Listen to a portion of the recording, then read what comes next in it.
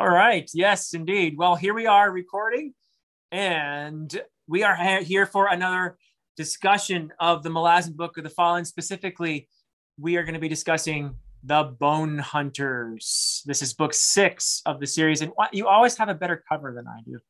Well, I have I the like that UK cover. covers. Yeah, I know. Each one better than mine, probably. But hey, I had a great time reading this. So, by the way, hello, AP. How are you today? I am doing very well. Thank you very much, Philip. Once again, a pleasure to be here. It's always great fun to chat to you. And I see that you're looking very spiffy in a slightly different jacket. Was the tweed singed on the other one? You see Leather this? patches. Elbow patches. Try singeing this one.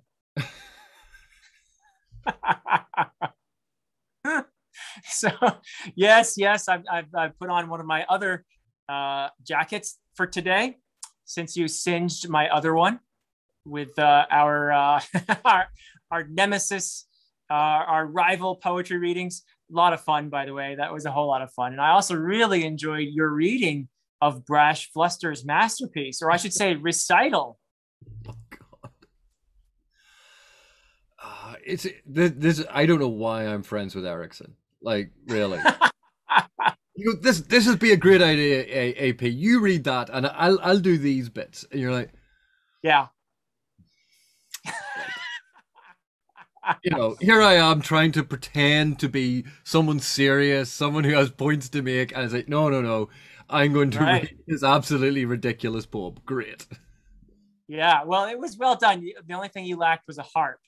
So, that would have been nice if you had been strumming along with your recital, but we'll take what we can get. It would have been better for the pun for it to be a liar. Yeah, that's true. So, anyway, we are here to discuss the Bone Hunters, and this is our non spoiler discussion of the Bone Hunters. And we will be having a spoiler filled discussion on this book 6 of the Malazan Book of the Fallen. And that spoiler filled discussion, as usual, will be appearing on A Critical Dragon AP's channel. So make sure to check that out. You'll be following this video probably a few days after. So here we go. This was a tremendous read for me. The Bone Hunters was wow. It's a big book too, and there are just a lot of moments that I found myself incredibly moved by. The usual, breaking down and shuddering and trying to suppress those tears. There's some just wonderful moments in here, just incredible stuff. And one thing I wanted to talk about was when we were having our discussion with Stephen Erikson about it was our mid-series chat, actually. And he mentioned, because the Bone Hunters was going to be up next, that it's 2 books in one, in a sense.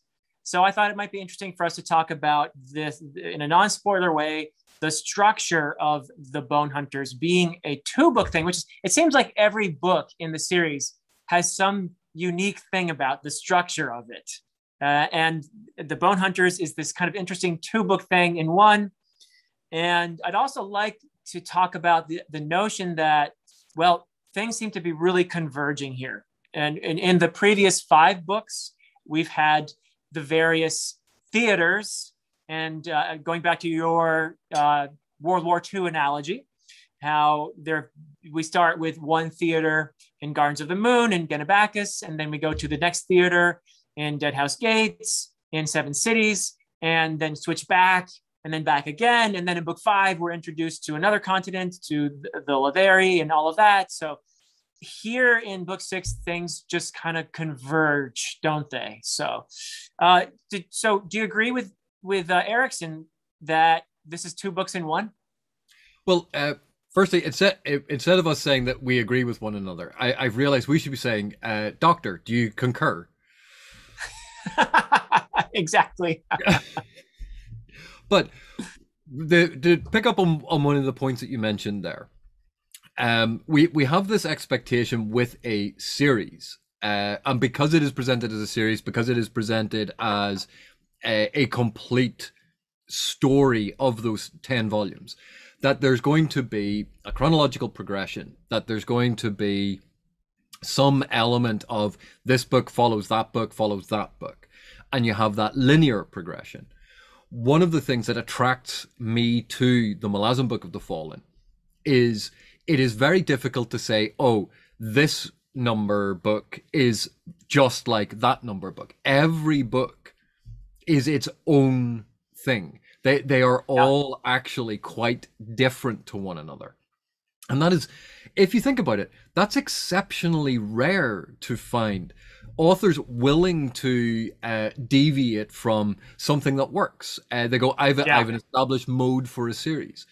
But even though, say, structurally, Erikson has played around with things, or in the case of one of the later books, in terms of the some aspects of the narrative voice, there are always points of connection. There are always thematic strands running through everything. There are character strands running through everything. There are always these core narrative cables that link all of them together. And this book, as you had said, sort of books 1 and 3 very much focused on one element. And book 1 introduces some things, 3 sort of concludes some of those things. 2 and 4, we had that similar sort of pairing. So thinking of them as duologies within this framework. Then book 5 introducing a new and basically the final major arena and players in the game.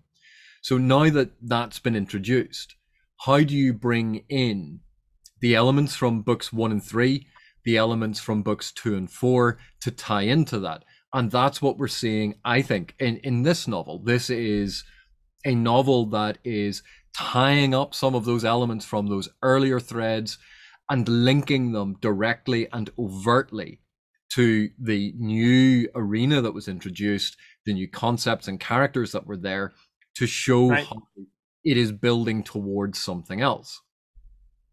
So, do you concur? Doctor, I do concur.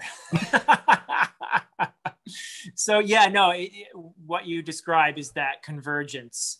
And I have heard some people even say, well, the series kind of begins in book 6. And well, not really, actually. The series begins in the first book, and all those elements that you were talking to have brought us to this point. And this wouldn't make sense without all of those previous threads coming together. And it is a wonderful thing, though, how they do come together in the Bonehunters. It kind of feels like things have become more intense. Things have been ratchet as much as the previous books were just mind-blowing, of course, but it does feel like more and more connections are being made, and characters you kind of previously thought, wow, it'd be cool if these two characters could meet. They're actually meeting now. And it's kind of fun in that sense too. So it's a really cool part of the journey to be in right now. I would say book 6, as we're, this is the second half of the series, and it feels like if we were on a roller coaster, we've kind of gone all the way up to the top, and now we're about to plunge down this, or something like that. I don't know, but it was an incredible read for me. Very, very moving. So I guess we should talk about some of the themes then that I found so moving. One of the things that you and I both did our rival readings of The Age Descending, which is the poem in the Bonehunters that is an epigraph for the prologue or for the entire book. And it actually relates in many ways to the series as a whole. And one of the lines in that poem is give answer. And the idea of giving answer is something that recurs not only in the Bonehunters, but in the series as a whole. This is a phrase that Erikson uses. And so I thought we could talk about that for a moment. What exactly do you think he means by giving answer? And of course, this is not spoiler, but in a general sense, what do we mean when we are wanting someone to give answer? Well, I think it's been firmly established in the earlier books that there is conflict on the divine plane, shall we say. Yeah. the supernatural conflict. There is an international conflict happening between the Malazan Empire and the various forces it has encountered. There is internal conflict within the Malazan Empire, and again, we have seen that in Gardens of the Moon all the way through.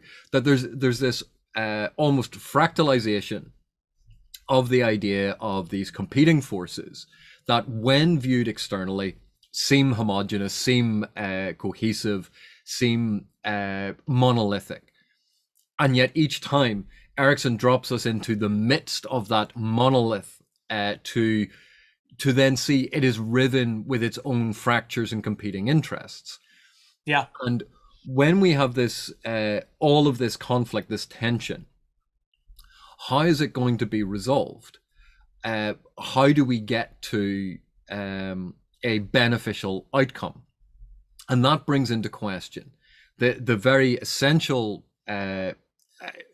core of all of this debate. What is a good outcome?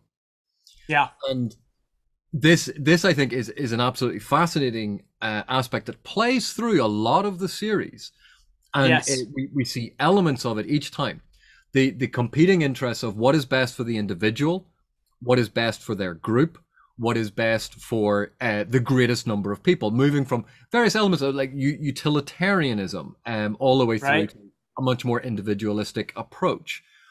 And I think what we see explored each time, and it's something that ties into the idea of the Malazan books being postmodern, is not trying to give a definitive answer, but to show these different aspects in different ways, so that each time a reader can look at it and go, oh, definitely they should do this thing, and then see another situation that is slightly different, but when you look at the bones of it, is actually exactly the same decision. But this time, because of the narrative perspective or because of a specific event, the reader has a completely different answer to it. And you go, well, hang on a sec. If in instance one, you believed that they should have done that thing because that would have been the best possible outcome, and you are relying on the best possible outcome for the greatest number of people, why are you now disagreeing with that as a philosophical approach to the solving of this issue? Yeah, it's interesting because this very much relates to the theology of the Malazan world, insofar as we can use that phrase. I think we can. The gods, and this is something that is series long, are mixed up with these with us mortals. And there are many times in the series where characters are asking the gods to give answer for the suffering. There's a lot of suffering that takes place. How could you possibly justify this suffering? And there are various approaches to it. As you say, there's utilitarianism. There are other, considerations that the various characters coming from various perspectives will lay claim to as explanations for why. But it's interesting because the gods at many times don't seem to be in any better position than we mortals to answer these sorts of questions either, do they? So the gods suffer as well, and they partake in the suffering. They dole it out, but they also experience it. So it's really interesting. There is no one omniscient, omnipotent figure that the characters can ask to give answer for all of this suffering, I suppose, in the Malazan context. But nevertheless, you do see characters questioning the gods and wondering, why aren't you gods doing something about this? Why are you messing with us here, right? And yet, when we think back to, obviously, like one of the models for this style of fantasy, the Greek myths, the Roman myths, even the Norse myth, this idea of a pantheon of powerful individuals, but they are not omniscient. They are not all powerful. They are they have their strengths and their weaknesses. And what happens when these powerful figures intervene in mortal affairs. It Yeah. works out well for some mortals, but it is not going to work out well for others. Yeah. And when we consider the diversity amongst the pantheon in the Malazan world, some of these gods have been around for hundreds of thousands of years. Yep. Some of the gods are much, much newer. Yes. And there's a very different approach. Each one of them obviously is colored by their character. Like they are Yep. distinct entities. But you can see an almost divergent opinion about what is going to be good. And this is kind of, what we're talking around. If you think even in to relate it to the real world, the modern day, Yeah. quite often you can have two opposing political parties. And we're not getting into the discussion of merits of any particular party, but you can have two Right. opposing political parties. And party A says the best thing for this country is to do X. Party B says the worst thing to do for this country is X. And Yep. the best thing to do is Y. And party A says, Y? That's insane. That's a terrible thing to do for this country. Because Right. they are diametrically opposed in how they are viewing the problem, the situation, what a good result is going to be. The idea of a positive result is dependent on perspective, is dependent on this perception of the event, and everything is limited, subjective, and dependent on your point of view and your ideology. Right.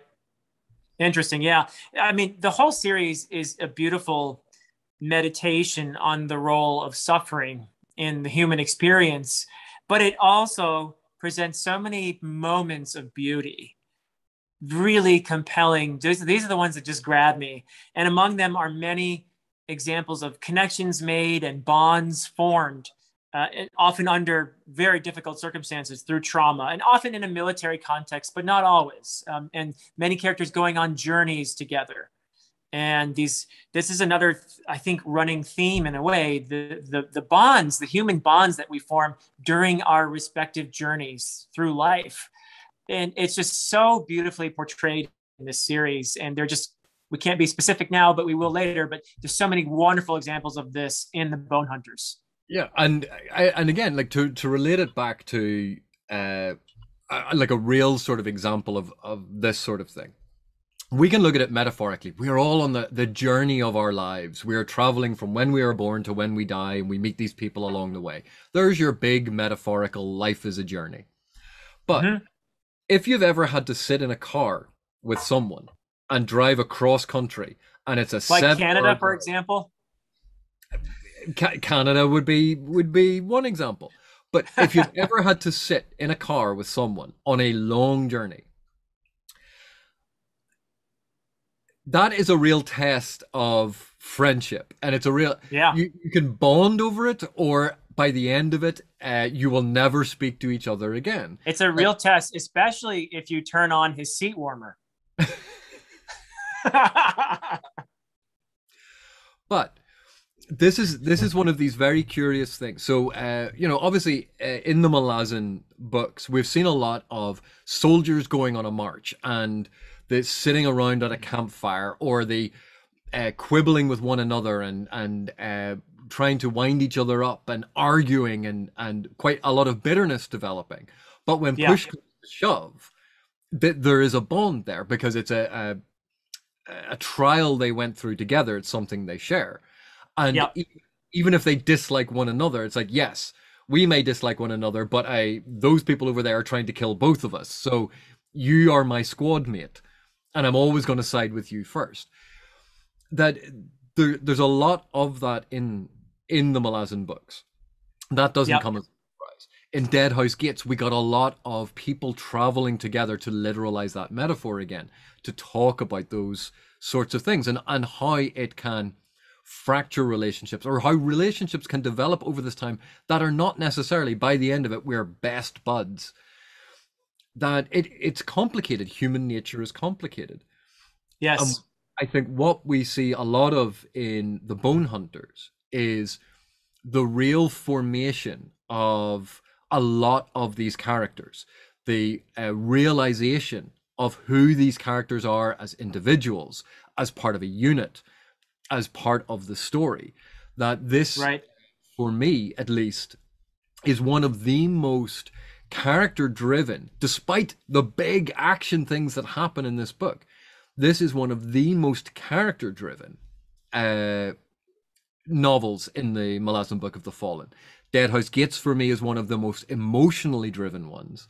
Yeah. But this one for me is very much about the characters, about how they come to be who they are, and Yeah. exploring those dynamics of relationship which are complex and contradictory and difficult and not easily explained. Because Yeah. with narrative, with a lot of, particularly in genre writing, we get used to a very simplified form of what character is. It's like, here is this person. These are their one, two, or three character traits. That is all that they are. We're now going to go on a series of quests and they will learn a lesson and move on. Here we have complex characters that have contradictions, that don't have easy, simple cardboard cutouts or boxes that we can just put them in, that they really Precisely. are unique. Yeah. Yeah. Yeah. I mean, there's so much to riff off of there. The bonds formed, the complexity of identity, and how we have layers of identity. All of us do. We have various loyalties that we don't even think about most of the time. And sometimes those loyalties can conflict. Some of our ideals conflict with some of our loyalties, and this can put us in incredibly difficult situations. We really see this in the Bone Hunters. And you have really some great arcs in here with characters who could be enemies, but then suddenly through some trauma or some situation or some circumstance are forced to be with each other and find their commonality. And that can be incredibly moving. And it's just so interesting how not only do you see friends made from enemies, but how our identities are so complex that way, and how you didn't realize there was a certain part of you that would respond to these people whom you had dismissed as evil or the other or whatever. This is something that I just think is so beautifully done in the Bone Hunters. Yeah, and like we see that when one of our friends is telling us something, and they go, "Can you believe that so and so did blah blah blah blah blah?" And you're like, Right. "Well, that sounds eminently reasonable to me." And your friend is deeply offended that you didn't take their side, and you go, "No, no, no. If that person comes over, I'm totally on your side. Like, you have my loyalty, but you do Right. realize they are right." And we see that in small scale and in grand scale. It's so much of what happens in the real world, and yet it is rare to see that in narrative because we like these simplified forms. Yeah. And when you were talking about this really as almost like two books, or Erikson has referred to it really as two books kind of squished together. Yeah. And I believe squished is the technical term.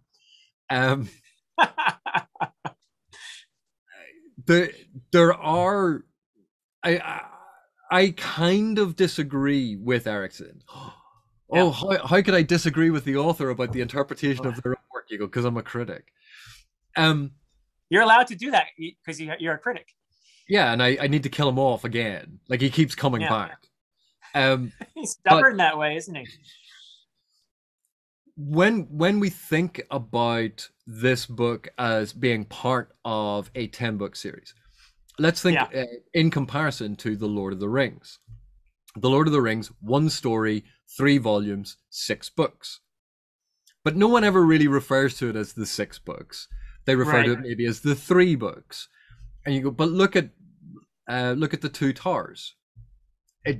Does that fall neatly into what a novel is, the traditional arc of a novel? And you go, well, it in some ways it does, in some ways it doesn't. And that's because we've got locked into, particularly in the modern day, a very narrow perception of what a novel should be, of what plot progression should be, of what a plot structure or narrative structure should be.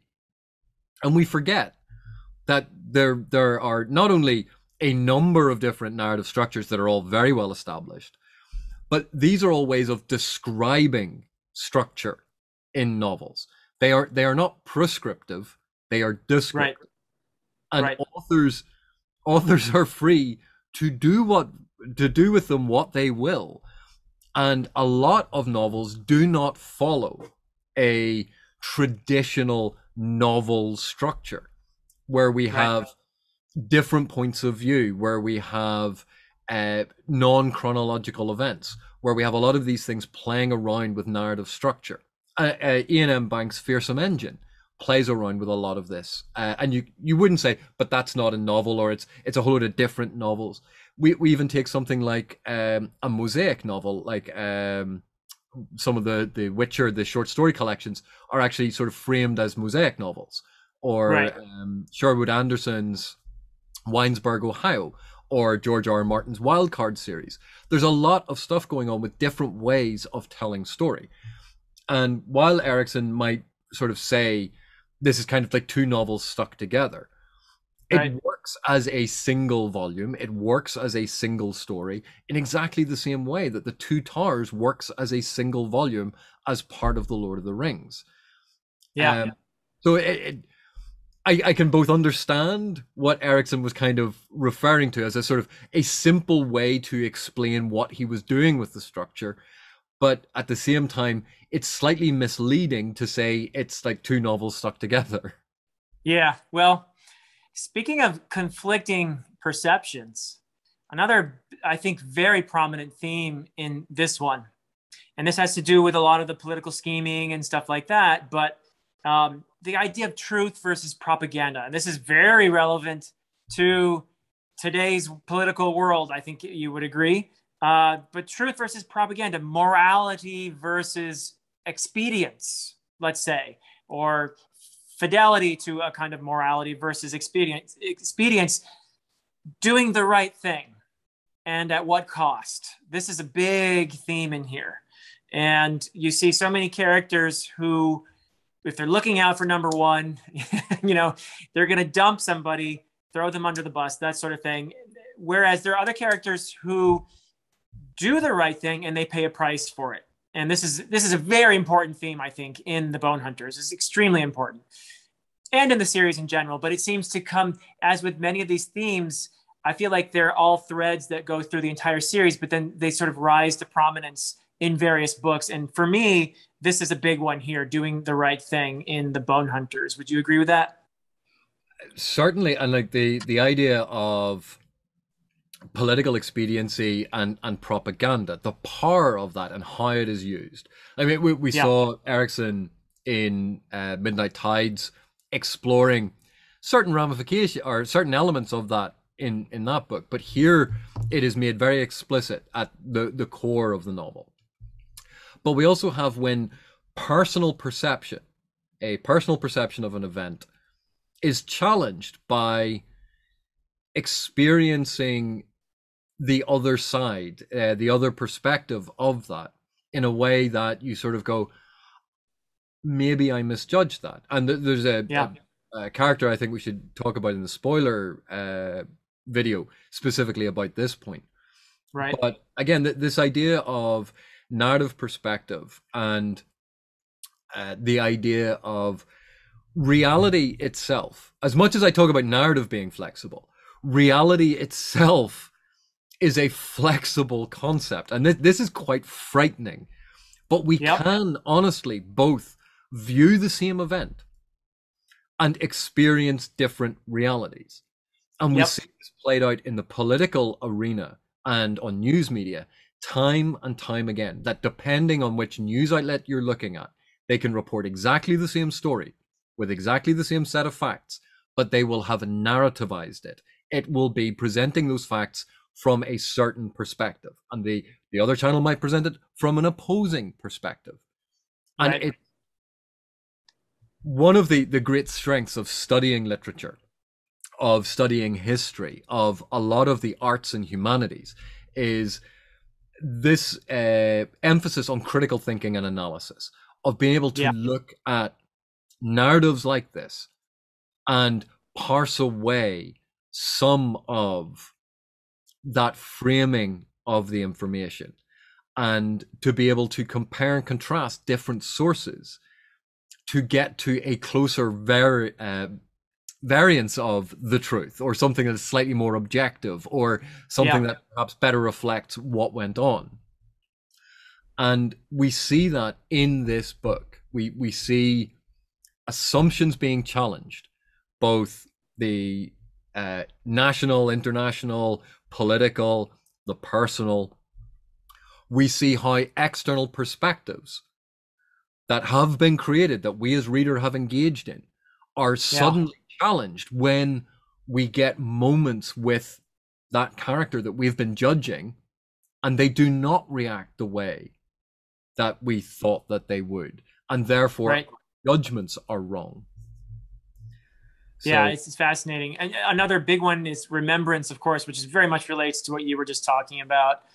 Remembrance of the past, and how the past is so enmeshed with the present. And this is such an amazingly well done thing here, because you have echoes of past events in the Bonehunters at specific locations, which I can't talk about, but specific places with associations, that there are these reverberations or echoes of these past events that happen in the present that are given extra depth, extra meaning because of the events of the past as well. So this is another thing in here that's just fantastic. And of course you have the usual humor in there. And you have don't you be skipping on to that before I've had a chance to talk. Of course, yeah. Remembrance. I would never forget you, AP. I was about to say about this whole idea of the past reverberating into and being part of the present and even shaping the future. This has been there as a key aspect of what Erikson has done from book one, that the past does not stay buried. It is not gone and forgotten. That those who forget the past or misremember the past don't understand how they've been shaped by it. That the past is as living and breathing as part of our world as the internet and Zoom calls and YouTube. Like, all of these things are intimately connected with the past. We're talking about literature, which is narrative, which is storytelling. All of these narrative structures, all of these techniques have a long and storied history. These themes we can trace back hundreds, thousands of years. And I reckon if you went back far enough in time, you would find the early precursors to humanity sitting around in a cave somewhere, doing the equivalent of, do you know what Bob did last night? You're never going to believe this. He tried to punch a saber-toothed tiger in the head. Bob. But this is a universality. This is part of the human condition, that we are linked by all these things. We are shaped by these things. And our cultures, our countries, our tribes, our families, our friendships are shaped by the past. And Erikson and Esselman, his works, you can see their understanding and empathy and sympathy for that concept. And instead of being didactic about it, instead of shoving it down the throat of the reader and going, you must remember the past and you must be... All of this is offered to the reader with a great deal of trust, saying, I trust you to look at these different things and to think about them and connect them yourself. Yeah, so we are breathing the past and it lives within us. I'm glad you said that, AP. So actually, I'm actually very glad to have had this discussion with you. Is there anything else we want to add to the non-spoiler discussion of the Bonehunters before we get into spoilers? Well, I think we've touched on a lot of the big themes. I think, yes, the core of this novel for me are the character moments, the character development, the relationships developing, which, as you say, some of the scenes, a lot of humor, Some of the scenes show characters in a bad light, characters we want to like, Yeah. and we see them in a bad light. Other characters we don't want to like, we see in a good light. That Yep. there's a lot of challenging reader expectation. And I know we talk a lot about Erikson's subversion of blah, blah, blah. And it keeps getting Right. blown up. This is not, I don't think it was, I am going to subvert for the sake of subverting. All of these things where this happens in fantasy, I am aware of what happens in fantasy. Therefore, wouldn't it be interesting if I did something different with it? And I Yeah. think sometimes when we talk about subversion, we get this idea that it is a binary. It is subverted or it is not subverted. Instead of thinking about all of the different elements of the genre, all of the different story elements and narrative elements and writing elements as tools and approaches that Erikson and Esselmont play with in the creation of the world, in the writing of their stories, and in how we as readers have expectations and experiences built up through reading other fantasy that get challenged by these things. And Yeah. Yeah. one last thing to consider is we forget sometimes that reading it today, like this year in 2021, is a radically different world to even 10 years ago. Right. And Right. 10 years before that, things that we take for granted today were not mainstream 20 years ago. Yeah. Things that we take for absolute granted today, things that we think should be taken for granted today, things that should be part of society today and authors should be putting in their work, weren't even considerations 20 years ago. And Yeah. so there's a lot going on in these novels about expectations of the genre. So if you've read fantasy for the last 5 years, a lot of new fantasy, and you encounter something here, it's not going to have the same element of subversion because a lot of this stuff was very well established, was challenged, and now new authors and newer authors are building on it and playing with it in different ways.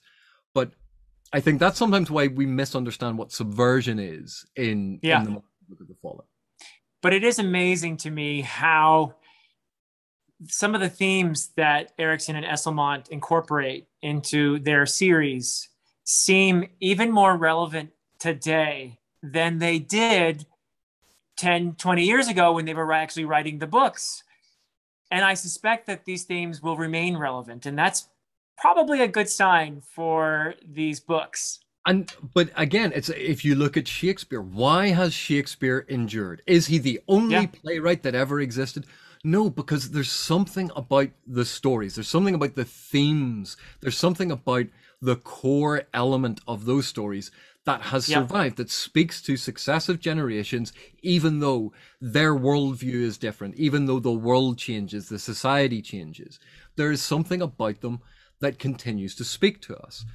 And that's what we talk about theme a lot. And I know most YouTubers who talk about books don't talk about theme this way. Most fans don't talk about theme this way. It can be dismissed because that's not what they're reading for. And that is absolutely fine. Like, we all have our own reasons for reading. But one of the things that makes works enduring is this exploration of key themes that remain relevant. Yep. It's about the human experience. It really is. And that's why it resonates.